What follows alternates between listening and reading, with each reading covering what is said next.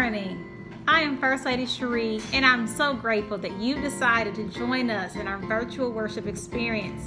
On behalf of our dynamic pastor, Pastor Marlon, the leaders and members of St. Luke, you are welcome.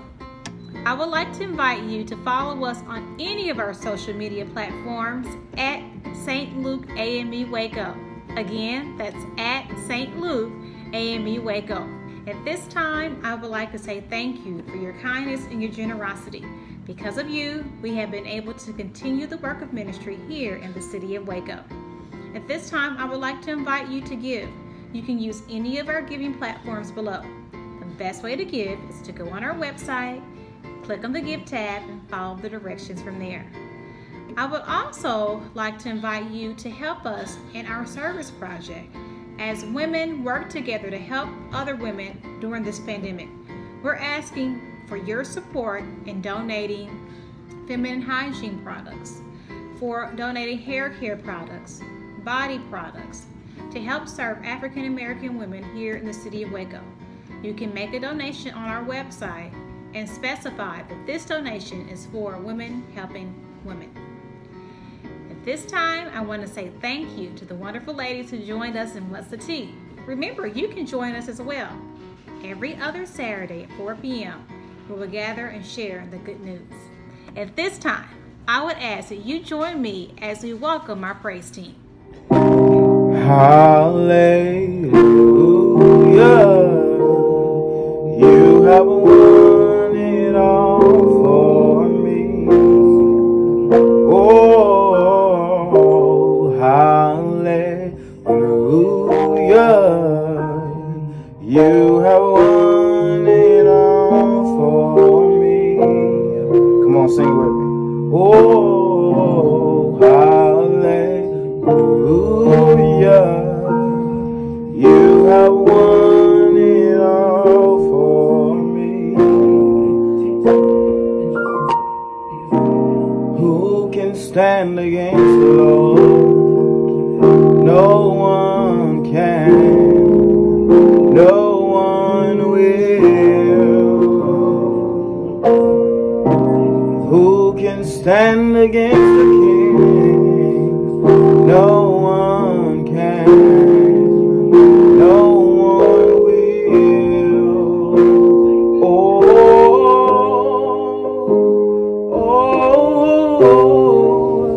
victory belongs to Jesus.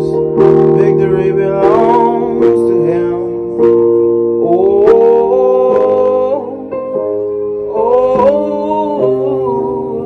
Victory belongs to Jesus. Victory belongs to Him.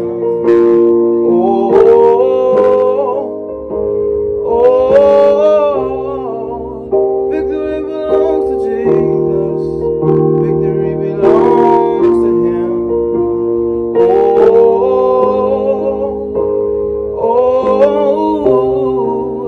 Victory belongs to Jesus. Victory belongs to Him. All things are working for my good, 'cause it's intentional, never failing. All things are working for my good, 'cause it's intentional, never failing. All things are working for my good, 'cause they're intentional, never failing. All things are working for my good, 'cause you're intentional,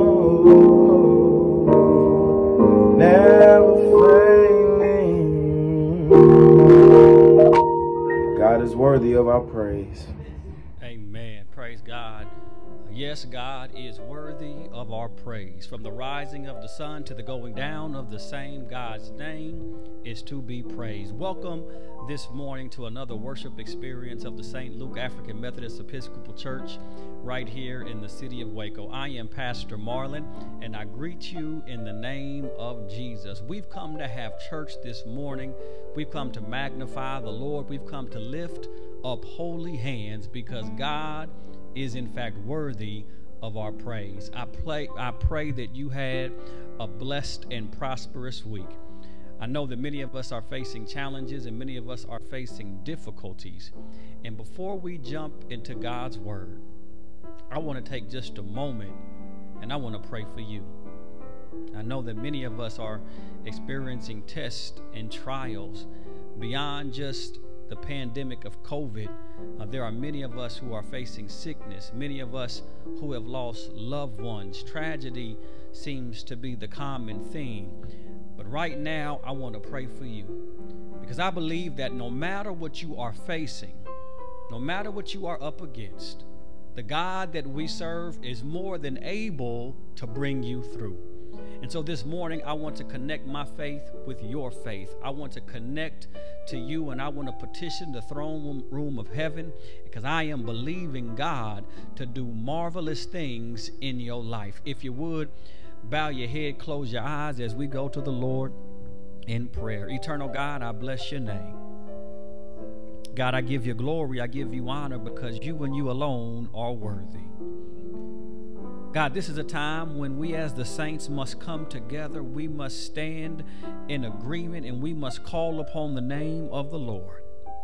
For as we are running this race that you have set before us, there are many snares, there are many snags, there are many hurdles and obstacles that will try to trip us up along the way.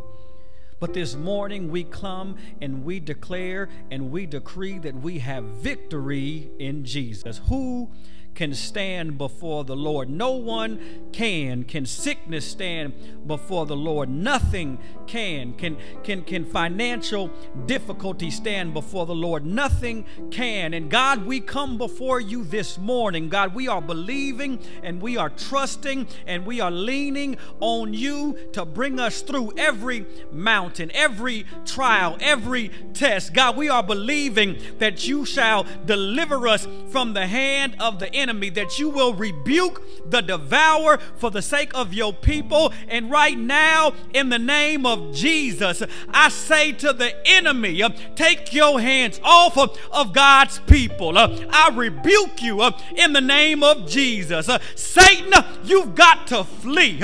I rebuke you in the name of Jesus. And I loose peace. I loose healing. I loose deliverance in the name of Jesus. God, I ask you right now to step into hospital rooms. I ask you right now to give a peace that surpasses all understanding. God, I'm asking you right now for those whose world has been turned upside down. I pray that you would step in and speak peace in the midst of the storm, that you would tell that storm, peace, be still. God, we are leaning and we are depending on you. Whither shall we go?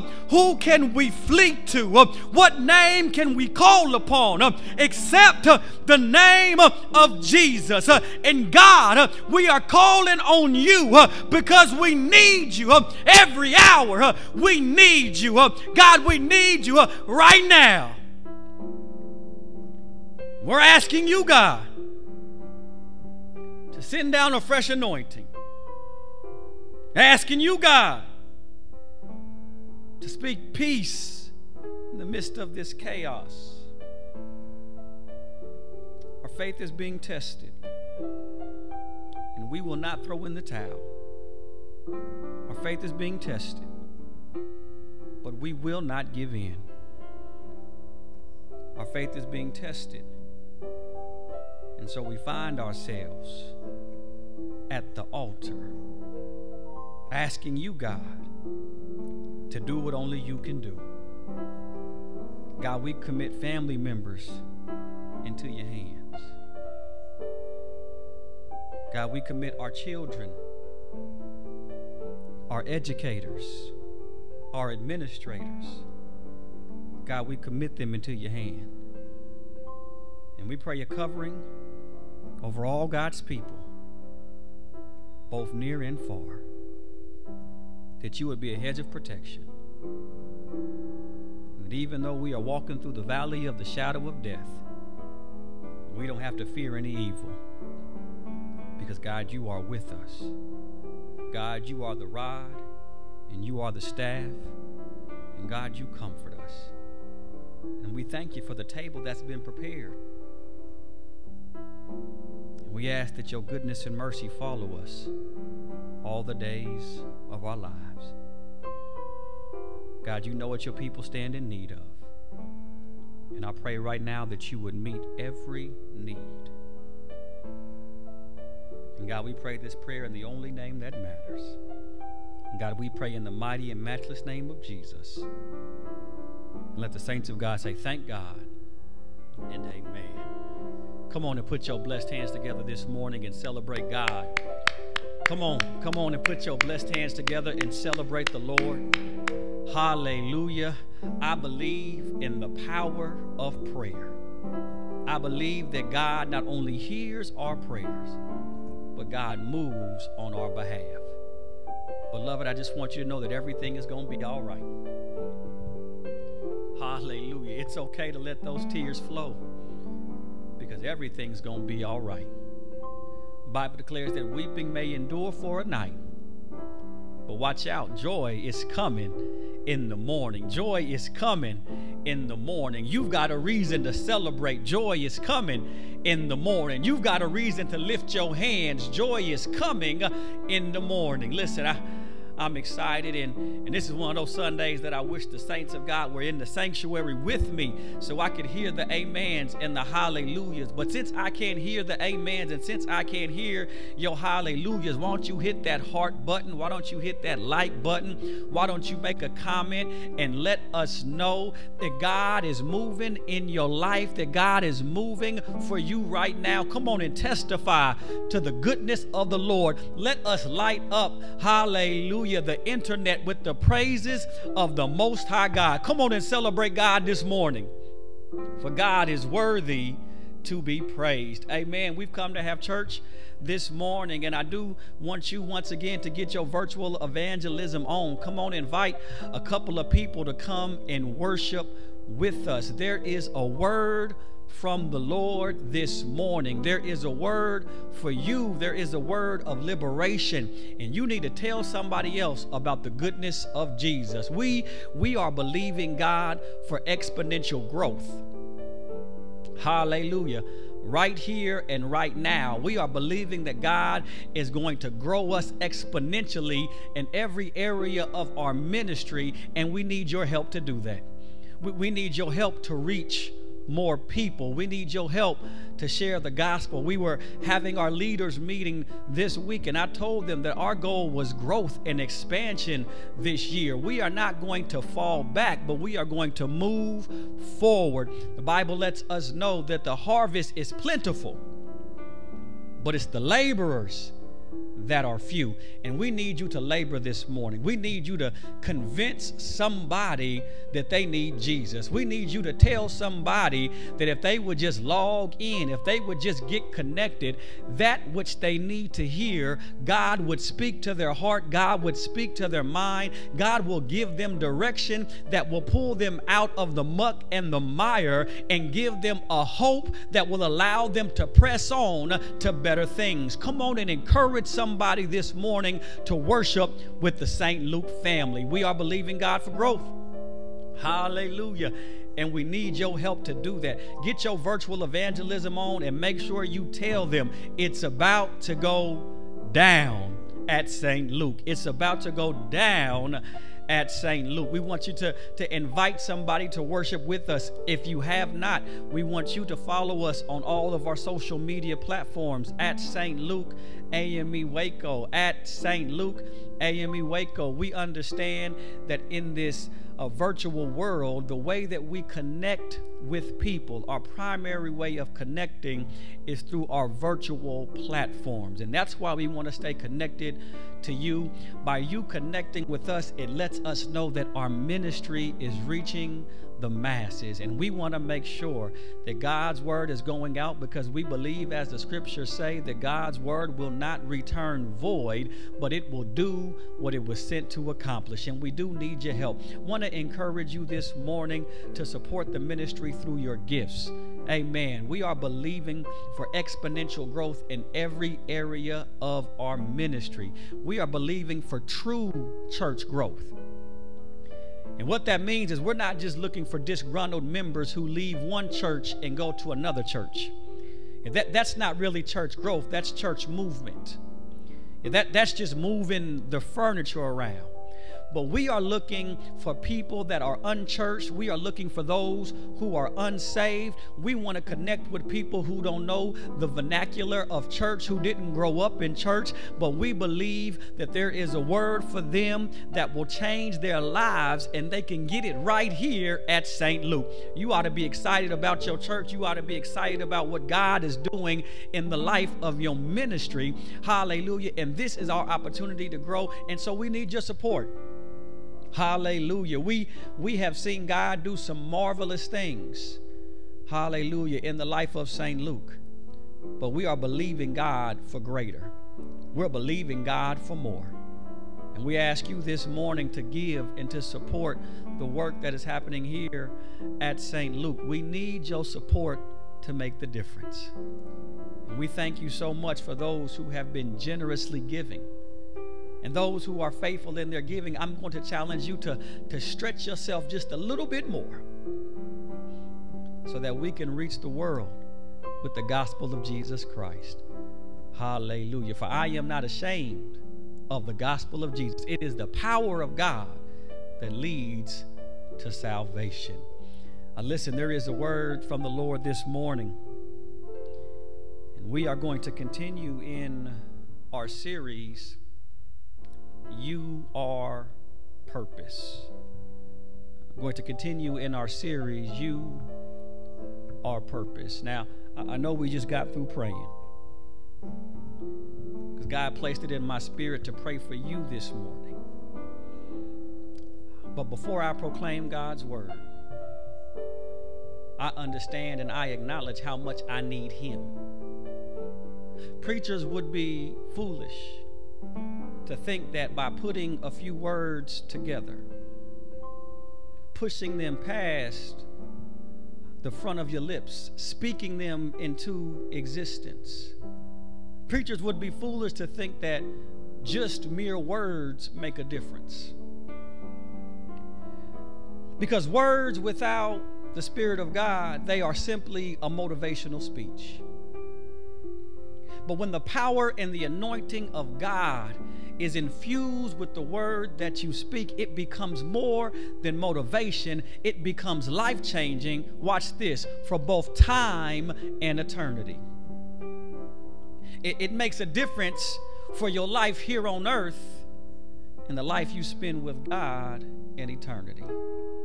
And so if you would, quickly bow. I won't pray long. I'll jump into the word, but before I share with you, I want to make sure I'm in touch with heaven. If you would, bow your heads. God, I do thank you for the opportunity to preach and proclaim your holy word.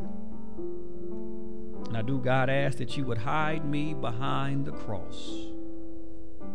Less of Marlon and more of you. Less of me and all of you. God, my prayer is always simple. Allow me to preach what I believe and to believe what I preach. Because God, if I don't believe this, then I should not preach it. And I pray for your people, that they will not only be hearers of your word. I pray, God, they would be doers of your holy word. For truly thine is the kingdom, the power, and the glory, both now and forever. Saints of God said, thank God and amen. this morning, go with me to Exodus, the first chapter, as we begin to look at part 3 of our series, You Are Purpose. Exodus chapter 1. I do want you to know that immediately following the Word of God, we will share together in the Lord's Supper, and ask that at the conclusion of the sermon, you would have your bread, your water, your bread, your juice, your crackers, your water, your crackers, your juice ready so that we can share in the Lord's Supper together. Exodus chapter 1 is where we are headed. Exodus chapter 1, beginning at verse 15. Exodus 1, beginning at verse 15, the word of the Lord declares, "The king of Egypt said to the Hebrew midwives, one of whom was named Shiphrah and the other Puah, when you act as a midwife to the Hebrew women and you see them on the birth stool, if it is a boy, kill him. But if it is a girl, she shall live." But the midwives feared God. They did not do as the king of Egypt commanded them, but they let the boys live. So the king of Egypt summoned the midwives and said to them, "Why have you done this and allowed the boys to live?" The midwives said to Pharaoh, "Because the Hebrew women are not like the Egyptian women, for they are vigorous and give birth before the midwife comes to them."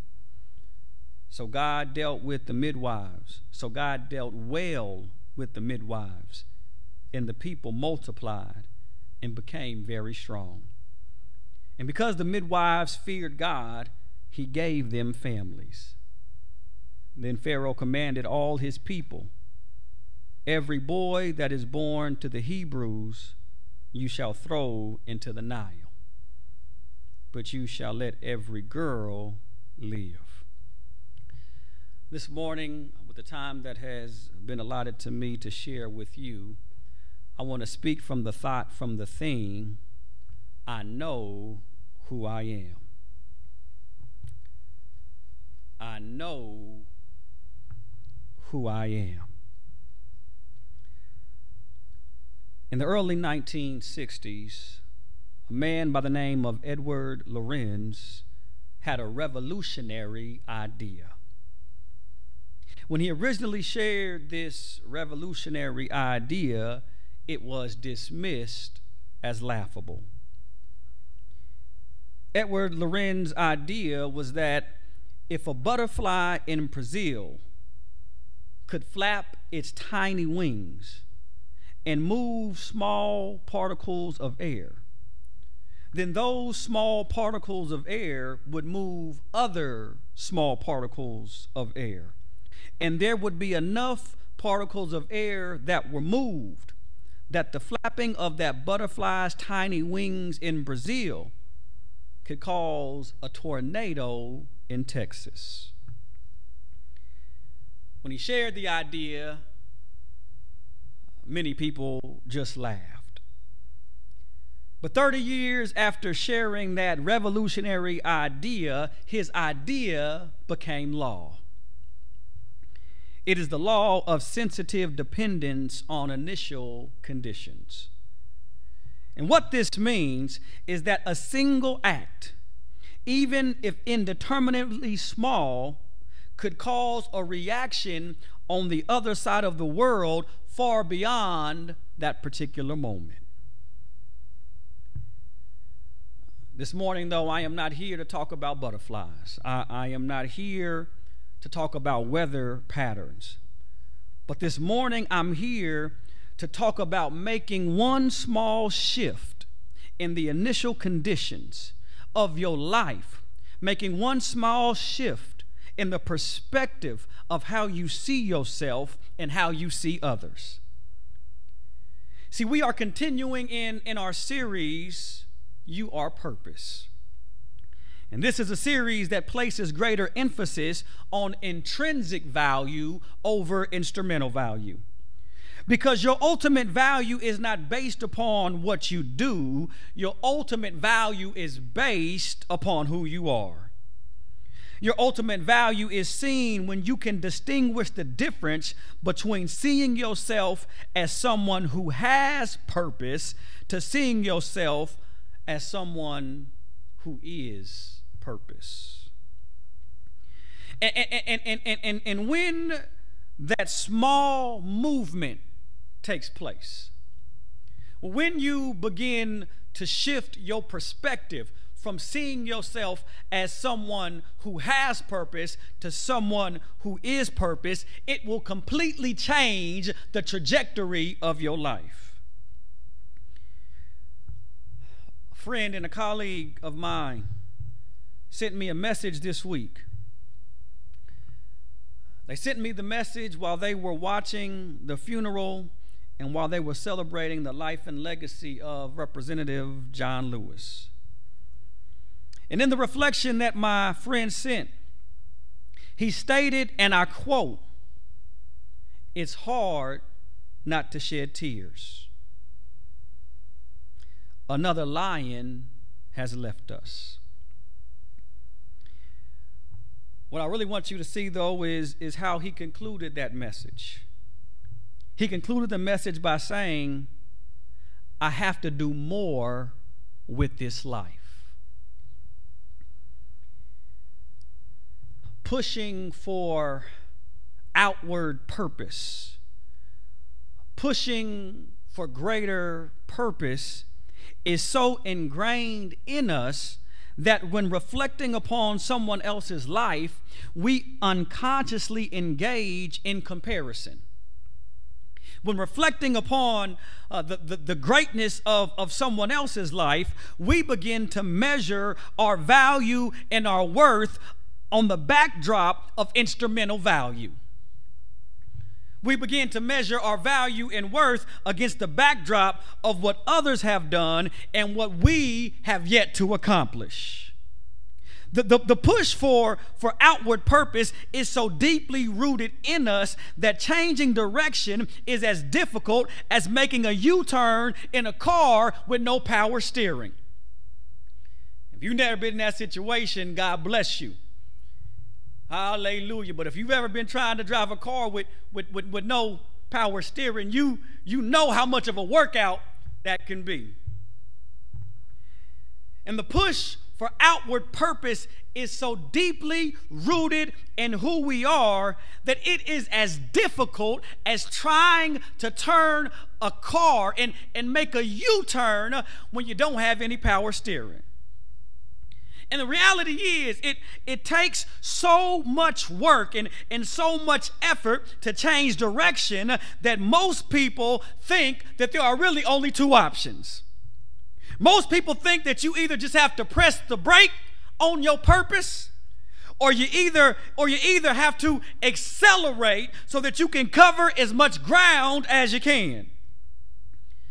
And though it is challenging, though it is difficult, you must war against the idea of defining yourself through instrumental value. And you must see yourself and understand that your ultimate worth and value is intrinsic. It's just who you are. See, if you begin to make that adjustment, if you begin to shift how you see yourself, even if it is a small adjustment, it can completely change the trajectory of your life. And that's why today is the day that you've got to make the declaration like the king of pop made the declaration.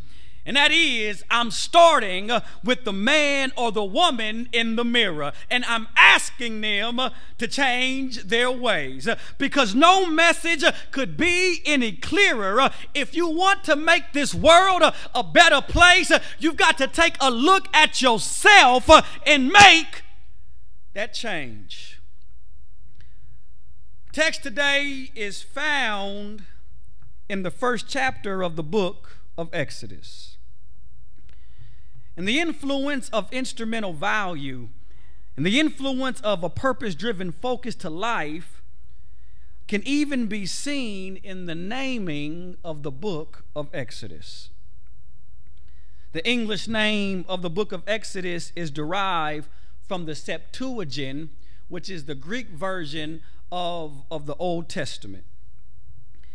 The name Exodus is used to mark the second book of the Bible because it encapsulates the deliverance of the Israelites from Egyptian bondage and their safe passage through the Red Sea.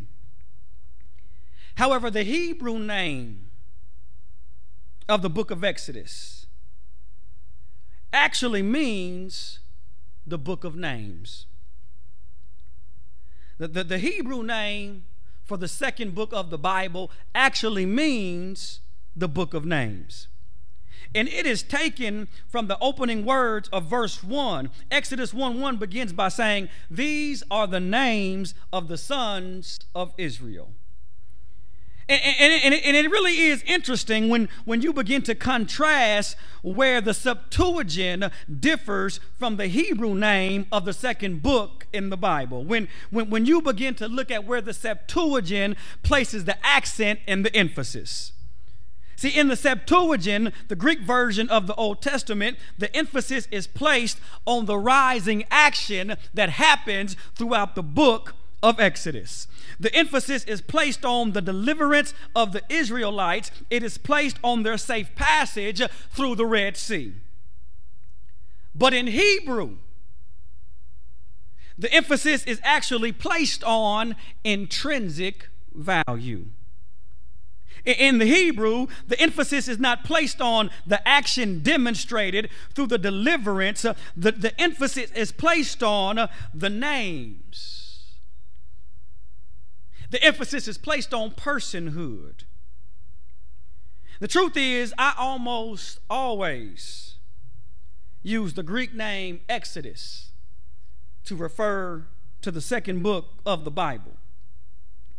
But I actually prefer the Hebrew name. I actually prefer the book of names. The reason that I give preference to the book of names as opposed to Exodus is because the book of names, it emphasizes personhood over action. It emphasizes being over emphasizing doing. And I don't want you to ever get it mixed up. The order is important. The order is who you are before what you do. And truth is, as I was preparing and God gave me this revelation, I started to get excited. And my prayer is that this blesses me as much as it blesses you.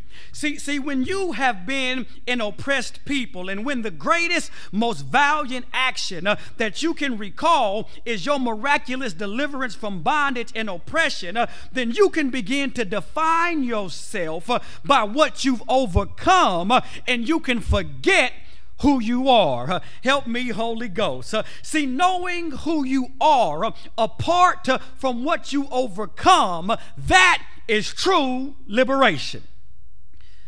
Because when you begin to look at life and all you've got to do is live for just a little while, and you will realize that there are going to be some battles in your life. There are going to be some challenges that you will face that you will not be able to conquer. And what you've got to realize in the depths of your being is that in victory or in defeat, what you've got to realize is that your value is not based upon what you do. Because when you define yourself by what you have overcome, you will also define yourself by what overcomes you. Thank you, Jesus. And you are valuable, far more valuable, and your value is apart from your victories. Your value is apart from your defeats. Win, lose, or draw, you've got to know you are valuable because you are purpose. See, in the narrative of who we are as a people, we celebrate how we overcame. overcome. In the narrative of who we are as a people, we celebrate how we overcome. We celebrate how we overcome the Middle Passage. We celebrate how we've overcome chattel slavery. We celebrate how we've overcome Jim and Jane Crow. We celebrate how we've overcome segregation. But before segregation and before Jim and Jane Crow, before chattel slavery and before the Middle Passage, before we were overcomers, we already had value. And when you define yourself by who and what you've overcome, then you run the risk of forgetting who you are. Knowing who you are is liberating. And one of the greatest blessings that come with knowing who you are is that it allows you to take joy in the gifts, graces, and beauty that is found in other people. Knowing who you are, it's a blessing because then you can take joy in the gifts and graces and the beauty that is found in other people. When you know who you are, you begin to realize that celebrating someone else's success does not mean it diminishes your value. When you know who you are, you don't have to measure yourself against the accomplishments of others because you know who you are. See, someone else's accomplishments, they don't have to define who you are. In our text today, our narrator focuses our attention on three main characters. And what is unique about the way the characters are introduced is that for the most dominant character, we are provided only a title. That's it. Narrator introduces us to three characters, and for the most dominant character in the passage, we are provided with only a title. But for the other two characters, the narrator not only gives us their title, but the narrator also gives us their name. The difference is significant. Because there are some people, watch this, who need a title to give them purpose. And this morning, I want to caution you that those who define themselves by their title are dangerous individuals. In our text today, the dominant character is Pharaoh, the king of Egypt. Passage does not provide his name, it only provides his title. It is his title that defines who he is. It is his title that defines his purpose. And the Bible says that the Israelites were fruitful, and because the Israelites were fruitful, they multiplied and their population increased, and because of this, Pharaoh was threatened by their presence. And so what Pharaoh did in order to preserve his title and his position, he did everything in his power to break the will and the spirit of the Israelites. First, he put slave masters over them. And those slave masters oppressed them with forced labor. The Bible says the more that the Israelites were oppressed, hallelujah, the more they multiplied and spread.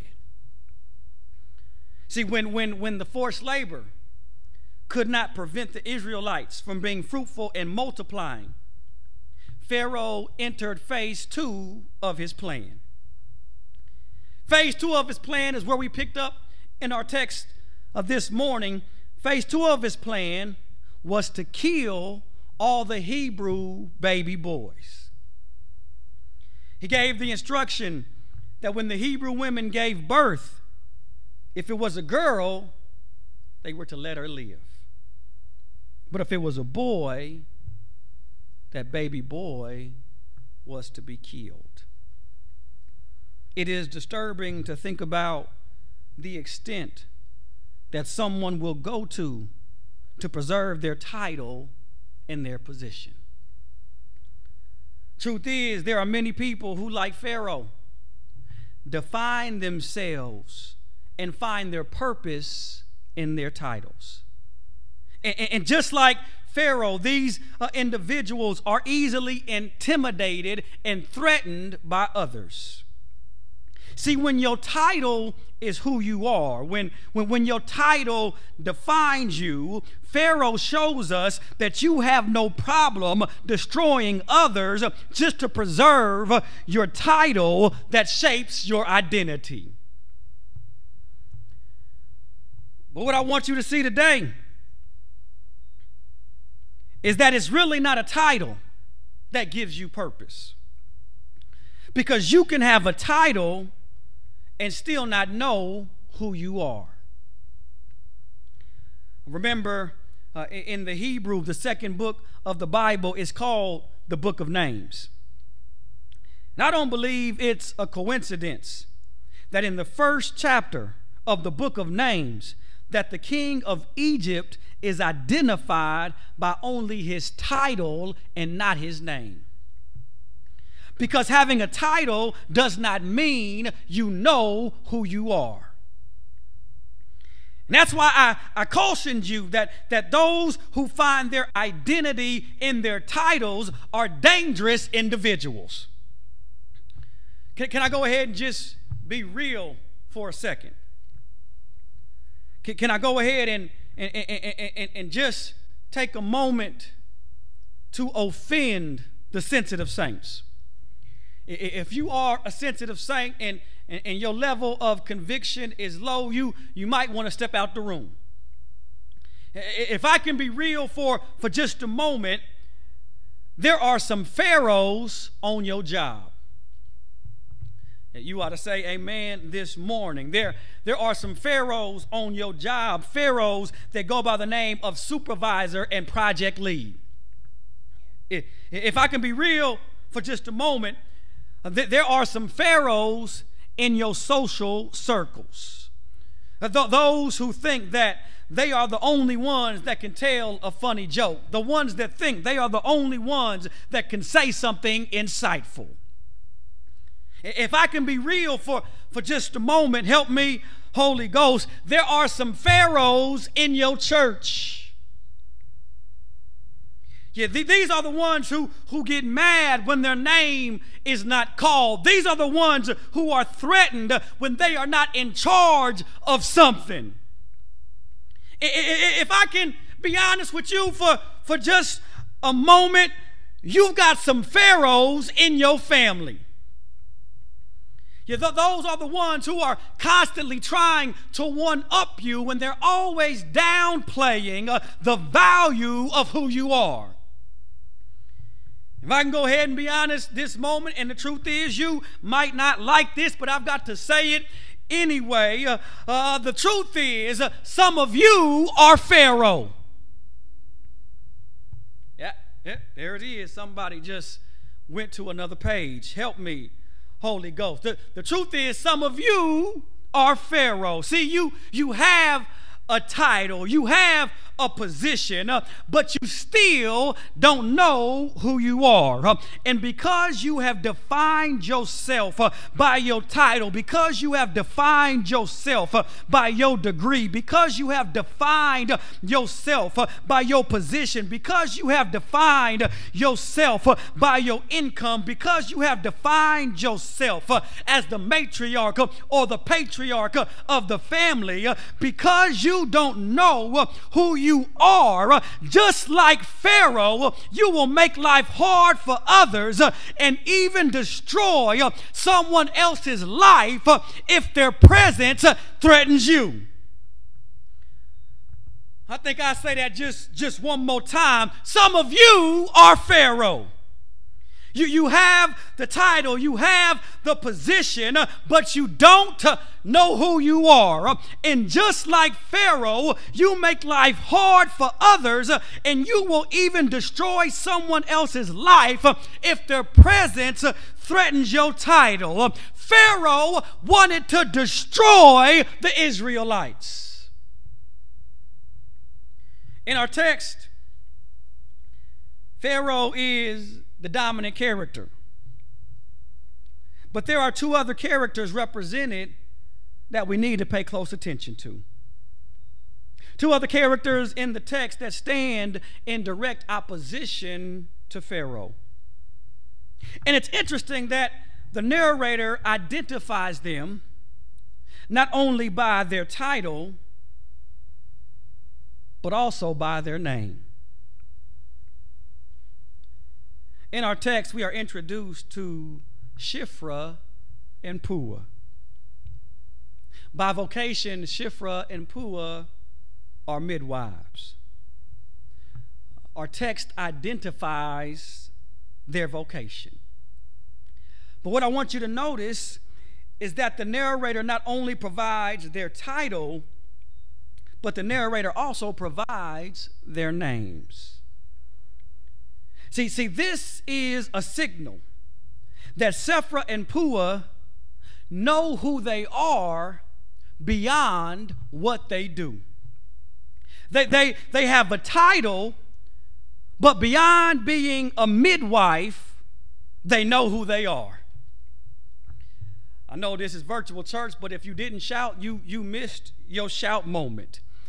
Because one of the greatest blessings that come with knowing who you are is that it allows you to take joy in the gifts and graces, in the beauty that is found in other people. See, when you know who you are, you don't have to destroy someone else to find validation for you. See, a lot of the drama that we experience in relationship, a lot of the drama that is experienced in churches, a lot of the drama that takes place in families is a result of the personal internal struggle for identity that creates an inner frustration that is then projected on those who are closest to us.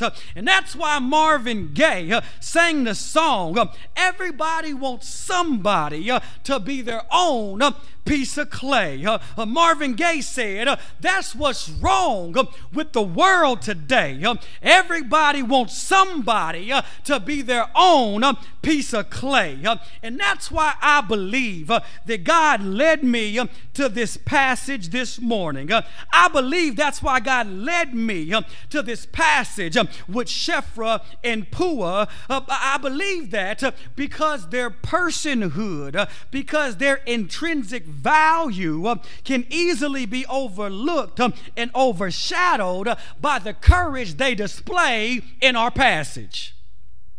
See, when Pharaoh gave the command to kill all the Hebrew baby boys, Shiphrah and Puah, in an act of civil disobedience, ignored the command of Pharaoh.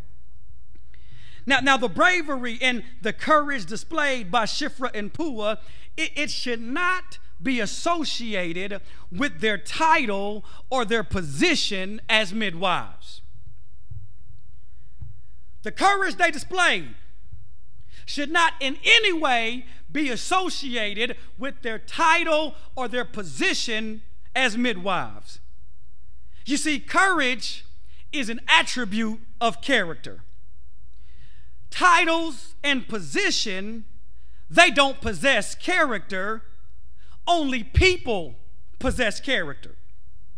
See, the courage they displayed was not because of their title nor because of their position, but the courage they displayed was the fruit of knowing who they were and whose they were. Because courage is in fact a fruit of knowing who you are and whose you are. The Bible says that they feared or they reverenced God, and they didn't do what the king said. They didn't do what the king told them, but instead they let the boys live. Got to pause right there because what they just did in allowing the boys to live, it is the sign that lets you know who you are. That's why I got to pause and slow down just a little bit, because I don't want you to miss it. What they did in allowing the boys to live is the sign for you to know and recognize if you have come to grips with who you are. Bible says they let the boys live. Means that they were so comfortable with who they were. They were so comfortable in their own skin. They were so comfortable in their intrinsic value that they had reached a place in life where they could help other women give birth to what God had placed on the inside of them. Hallelujah. I hope somebody said amen. Shiphrah and Puah were so comfortable with who they were that they were not even focused on making a name for themselves because they already knew who they were. Bible says, watch this, that because the midwives feared God, that God gave them families of their own. Oh, that's a blessing. Oh, that's a major blessing. And the implication of the blessing, watch this, is that before God rewarded them with a family of their own, they were willing to die so that others could flourish. See, if God rewarded them with a family, it means that while they were investing in others, it means while they were sacrificing and helping others bring forth what God had placed in them, if God rewarded them with the family, it means while they were investing in others that they didn't have children of their own. Some of my Bible scholars and Bible readers, you know where I'm going with this, because to be a woman in that particular day and to be without child, it was a social stigma. Children were a sign of God's blessing. Children were a sign of honor. And Shiphrah and Puah, they had no children. Oh, but it's a blessing, because Shiphrah and Puah understood that their ultimate value was not defined by what they did. It was not defined by what they didn't have. See, they were not defined by their title as midwife, nor were they defined by the fact that they didn't have any children, because they knew who they were. And a sign of knowing who you are is being able to bless someone else. A sign of knowing who you are is being able to celebrate someone else's successes. And today, help me, Holy Ghost, it's time for you to make a change. Today is the day to take a moment to take the focus off of you and learn to celebrate someone else. See, when you know who you are, then you can empower others. When you know who you are, you can celebrate somebody else. And it's time to move past the mindset of why them and not me. It's time to move past fake smiles that mask our inner frustration. Because when you know who you are, you can celebrate others because their success does not diminish who you are. And today is time to make a change, because even a small change will move your life in a new direction. So why don't you just take a moment this morning and begin to thank God for somebody else? Why don't you take a moment this morning and begin to thank God for somebody else? Come on and thank God for your cousin that just got engaged. Come on and thank God for your co-worker that's moving on to bigger and better things. Come on and thank God for your friend that is now pursuing their dreams and living out their purpose. Why don't you take a moment to bless God for someone else's breakthrough? Come on and take a moment to bless God for someone else's deliverance. Come on and thank God for opening doors for somebody else. See, the blessing of knowing who you are is that it allows you to take joy in the gifts, graces, and beauty that is found in other people. And when you know who you are, you don't measure yourself against others' accomplishments, but you thank God for blessing them also. And watch how our God moves things. Watch how our God works things out. Shiphrah and Puah, they helped to preserve the life of the Hebrew baby boys. And then it turns out that a Hebrew baby boy in the person and personality of Moses would be the one that God would raise up to deliver the children of Israel out of bondage. Now watch this. It is Moses who is attributed with writing the first 5 books of the Bible. And when Moses wrote the second book of the Bible, guess whose name received honorable mention? Guess whose names got highlighted in the first chapter? See, when you know who you are, you don't have to make a name for yourself, because those that you invest in, they'll shout your praises and they'll celebrate you for all that you've done. You don't have to compare yourself to anybody. You've just got to become comfortable with who God made you to be. And I dare you right now to bless God for somebody else's blessing. I dare you right now to give God glory, to bless somebody else, because when you can bless others, it's a sign that you are confident in who God made you to be. Jesus, it's a sign that you are confident in who God made you to be. Listen, this morning, I want you to know you are not in competition, but we work in concert. We are not in competition, but we can celebrate each other. Because when you know who you are, you don't measure yourself against somebody else. Because when you know who you are, you're not afraid of someone else's success. Listen, I want you to know this morning, that the greatest blessing that I could ever receive is when on the cross of Calvary, a man named Jesus invested in you. He invested in me. He is one who, though he left his throne in glory and took on humanity and became one of us,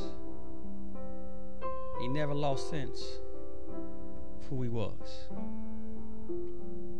Because he knew from the beginning who he was, he was willing to sacrifice so that others could be blessed. This morning, I want to invite you into relationship. I want to invite you into a relationship with a man named Jesus. I want to invite you into a relationship with somebody who has complete and total confidence and has already demonstrated his love for you. Listen, I know that life is full of challenges, life is full of difficulties, but you don't ever have to second guess yourself. Because a relationship with Jesus, it not only secures a place for you in heaven, but it also gives you the precious gift of the Holy Ghost.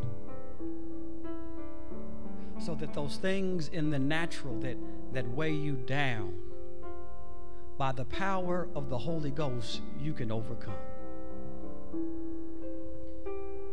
You don't have to define yourself by those things that you defeat, because the Holy Spirit that lives on the inside of you will let you know that you are valuable. This morning, I want to invite you into a relationship with Jesus Christ. If you've never accepted Jesus as Lord and Savior, it's as simple as ABC. Acknowledge that you're not perfect. Believe that Jesus died on the cross and was raised on the third day. And then you confess him as Lord and Savior, and you can be a part of the family of God. And this morning, if that's something that you have done for the very first time, we need to know, because we want to connect with you. And all you've got to do, and we thank God for those who just last week rededicated, and we are praying for you, and we thank God for your public confession. But if you want to get connected to the body of Christ, if you say, today is the day I want to give my life to the Lord, you can visit us on our website, stlukeamewaco.org, and right there on the home page, you can leave us a message. As soon as you go to the website, right there on that home page, you can leave us a message, and we'll respond to you. Or you can simply add a comment on any of our social media platforms, and we will get back with you. If you are looking for a church home, this is the place to be. If you want to be reaffirmed in who you are, if you want to be a part of something special that God is doing amazing things right here at St. Luke. If you are looking for a church that will invest in you, this is the place for you to be. And we want you. We are expecting you. We have prepared for you, and we are ready to serve. If you are looking for a church home, that means you're looking for a place where you can become a member and you can have a church family. St. Luke is the place to be. And we want you as part of our family. If that's you, just visit our website. Once again, stlukeamewaco.org. Leave us a message or just comment right here. Comment right here. And we want to welcome you to the family. Listen, before we take and share in the Lord's Supper, I want to encourage you and invite you once again to support the ministry through your giving. Listen, the sign that you know who you are is when you can bless others. Your gift to the kingdom is, one, a sign of faithfulness. Because God said, bring all the tithes into the storehouse. But beyond that tithe, that offering that you give, it is an investment into the life of this ministry, into the life of others. And if you know who you are,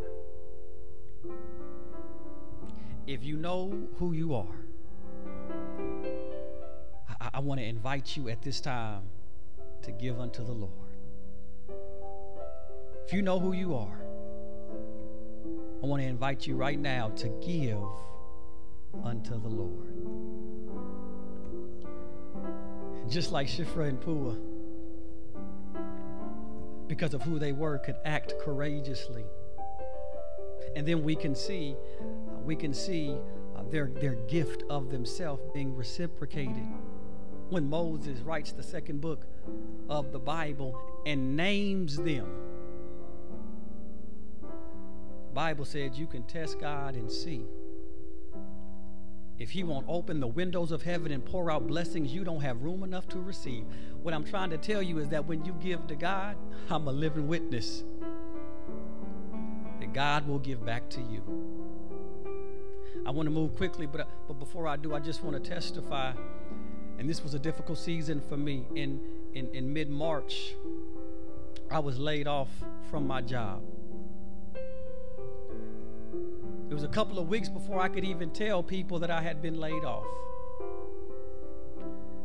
There were so many challenges and so many concerns that I had being laid off in the midst of a pandemic. As I was going through the process, negotiated with my former employer a severance package, and I got my severance package, and guess what I did? With my severance package, not knowing if I would have a job in the future, I paid my tithes off of my severance package. Because I believe, and because I know who I am, because I know that God will take care of me. This week, God did it.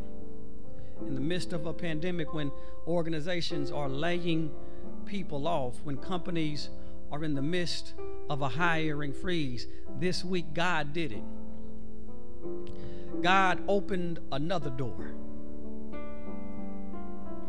And I was offered a position, watch this, making more than what I was making before.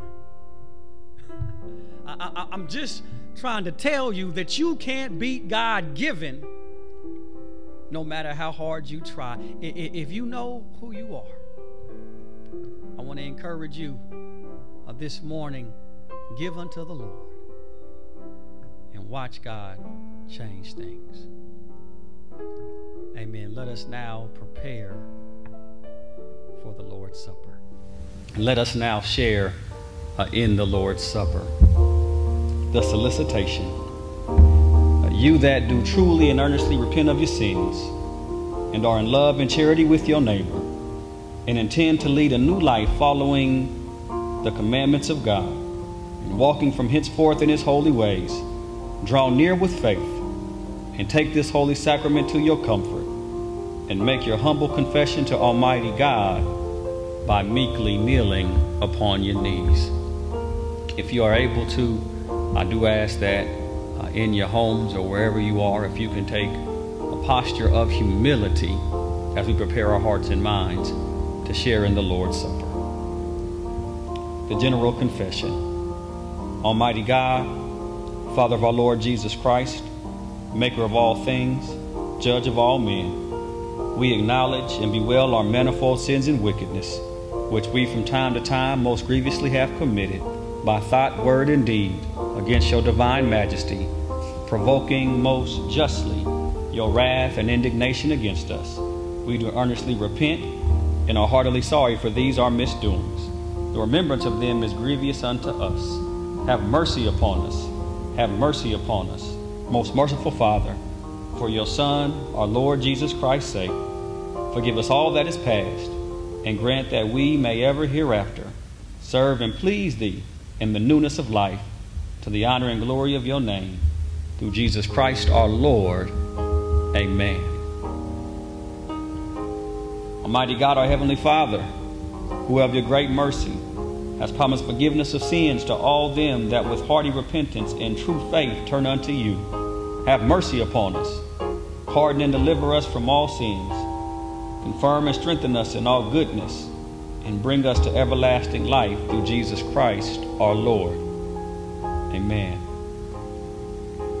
Mighty God, unto whom all hearts are open, all desires known, and from whom no secrets are hid, cleanse the thoughts of our hearts by the inspiration of your Holy Spirit, that we may perfectly love you and worthily magnify your holy name through Jesus Christ our Lord. Amen. For it is very meet, right, and our bounden duty, and we shall at all times and in all places give thanks unto you, O Lord, Holy Father, Almighty, everlasting God. Therefore, with angels and archangels, with all the company of heaven, we laud and magnify your holy name, evermore praising you and saying, Holy, holy, holy, Lord God of hosts, heaven and earth are full of your glory. Glory be to you, O Lord, Most High. We do not presume to come to this, your table, merciful Lord, trusting in our own righteousness, but in your manifold and great mercies. We are not worthy so much as to gather the crumbs under your table. But you are the same Lord whose property is always to have mercy. Grant us therefore, gracious Lord, so to eat the flesh of your dear Son, Jesus Christ, and to drink of his blood, that our sinful souls and bodies may be made clean by his death and washed through his blood, and that we may evermore dwell in him and he in us. Almighty God, our Heavenly Father, who of your tender mercy did give your only Son, Jesus Christ, to suffer death on the cross for our redemption, who made thereby his oblation of himself, once offered a full, perfect, and sufficient sacrifice, oblation and satisfaction for the sins of the whole world, and did institute and in his holy gospel command us to continue a perpetual memory of that his death until his coming again. Hear us, O merciful Father, we most humbly beseech you, and grant that we, receiving these your creatures of bread and wine, according to your Son, our Savior, Jesus Christ's holy institution, in remembrance of his death and passion, may be partakers of his most blessed body and blood, who in the same night that he was betrayed, took bread. When he had given thanks, he broke it, gave it to his disciples, saying, Take, eat this. This is the body which was broken for you. This do in remembrance of me. Likewise, after supper, he took the cup. When he had given thanks, he gave it to them, saying, Drink all of it. This is my blood of the New Testament, which is shed for you and for many for the remission of sins. Do this as often as you shall drink it in remembrance of me. Amen. Let us share now in the Lord's Supper together. The broken body of our Lord and Savior, Jesus Christ, broken for you and broken for me, so that we could have a right to the tree of life. I eat.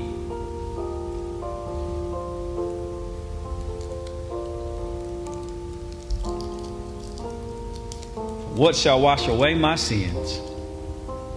What should make me whole again? It's nothing but the blood of Jesus.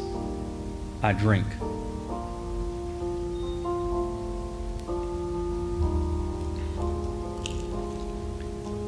Amen. Having renewed your covenant, you may rise. Go in peace. Sin no more. Let us now pray the prayer that Jesus taught his disciples to pray.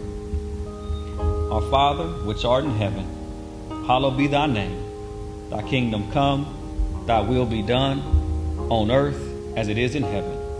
And give us this day our daily bread. Forgive us our debts as we forgive our debtors. And lead us not into temptation, but deliver us from evil. For yours is the kingdom, the power, and the glory forever. Amen. As we prepare now to leave this time of worship, but never from God's presence, let us receive the benediction of the Lord. May the grace of the Lord Jesus Christ be with you. May the love of God surround you. And may the fellowship of the Holy Spirit be your comfort. In Jesus' name, amen. God bless you, and we'll see you next week.